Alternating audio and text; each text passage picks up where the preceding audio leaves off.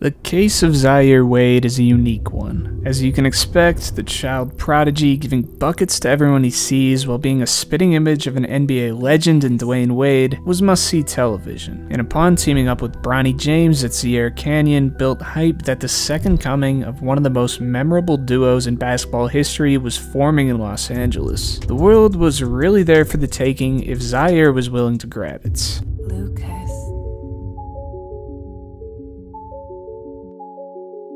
Living the life that every player dreams of, with basketball stardom from the start garnering millions of eyes to 5th grade basketball games, soaring through the basketball rankings, and playing on some of the best teams the country has to offer. The fame, fortune, and the legacy that comes with playing the game at the highest level was all but a guarantee. Seeing Zaire Wade's name in the brightest lights should be a reality, but as of right now, when you look around, the second coming of the Flash is nowhere to be seen. Hell, he's not even playing on this continent anymore. To go from one of the most hyped young prospects that the game has to offer to off the face of the earth while rocking one of the most respected names in basketball history on your back is a collapse that nobody expected to see. There's something going on with Zaire Wade. Around the time that the Big Three started emerging as the hottest thing in the basketball world, Zaire Wade first began bursting into the basketball scene. At what was kind of the start of the mixtape culture we've come to know and sort of love, Zaire Wade was quickly becoming a mainstay in the basketball community. Zaire was certainly another case of growing up with a camera right along with you, as he grew up balling out at all lower levels of basketball, drawing eyeballs from every which way. Not only did this dude look exactly like a little D Wade, but a two-guard who could get to the tin, facilitate, and rifle shots from the mid-range, showed he took a lot from the driveway sessions as well. Zaire came into his high school year with quite a bit of weight on his shoulders, which is crazy to say for someone who can't even drive a car yet. But that's the reality that comes with being a very young kid with a very big name.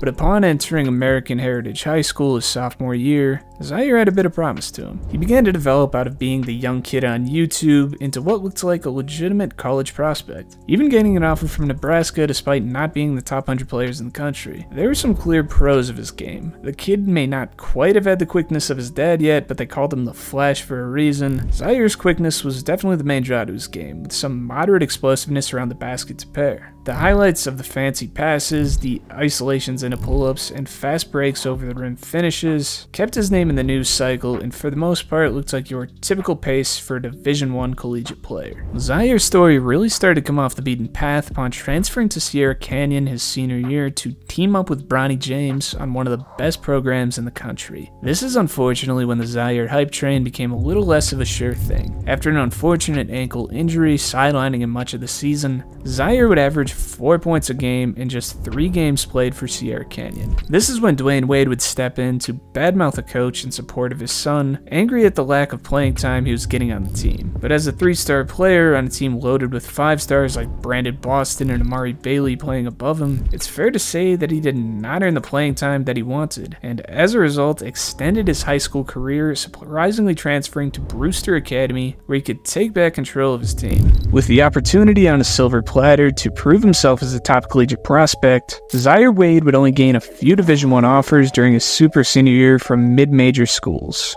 And what would again become a major mistake in his developmental path, Zaire would forego his college eligibility to enter the G League after high school after his dad gained part ownership of the team, and oh my god, was this a train wreck. Averaging under 2 points a game on 26% shooting and 18% from 3 in 19 minutes a game.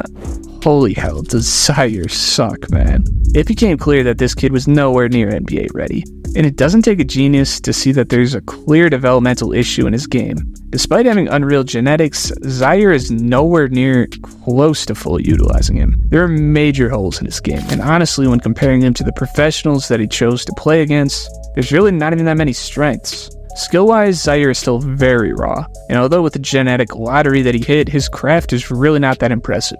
He may have a few fancy isolation moves, but going downhill with no real right hand and lacking the physical frame to take contact around the basket, his ability to utilize his greatest attribute, which should be getting to the tin, is greatly limited. He doesn't have the frame that his dad did, even with him being an undersized 2-guard at that, which is going to inhibit his ability to match up at the next level on both ends of the ball. And as we've seen in the G League, he gets totally eaten alive both ways.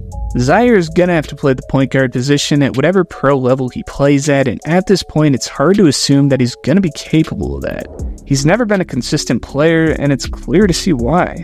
When you're gaining recognition for your over-the-top flashy plays from the time you pick up a ball, working on tightening up your handle to push in transition is just an afterthought. Who cares about working on finishing going both ways when that dunk you just threw down got like 10 million views? The flashy play has always taken priority over the right play, and that's not going to cut it when you're an undersized point guard who can't shoot the three ball or match up with anyone at this level. Zaire became the victim of being told that you're great when you really never were, and if he wasn't subject to the nepotism of being a Wade, it's safe to say that he would have developed differently. Dwyane Wade himself made it clear that he was going to help Zaire make it to the top one way or another. And as we've seen so far, his guidance for his developmental path has been kinda awful. Sure, it was fun to team up your kid with your best friend's son, but wasting a full season of his developmental years just to take a cute Instagram picture sure as hell didn't help him get to the league any quicker. I'm sure if he just stuck to the route that got him noticed by colleges in the first place, we'd be in a whole different scenario. I'm sure he had all the right intentions, but foregoing his college years, that really would be crucial for where this kid's game is at right now. To put him on your team that he clearly does not deserve to be on was a detrimental move for his future. Because in a structured team for 4 years, I think it's totally possible they could start to really dig into that untapped potential. Especially given that D. Wade was outside of the top 100 in his high school class before blossoming into one of the best players in college basketball. But I guess we forgot about that.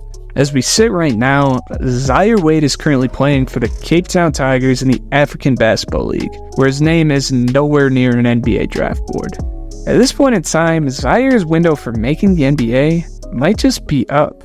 And the primary reason is the kid just isn't that great.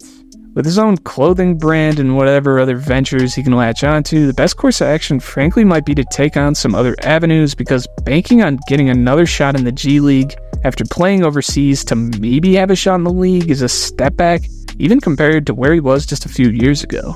At 22 years old, nothing is impossible if he makes monumental improvements, but every tick on the clock, the NBA dream seems to get further and further away. Thank you for watching if you made it this far. Make sure to check out my last video here if you missed it, and I'll see you boys in the next one. Peace out.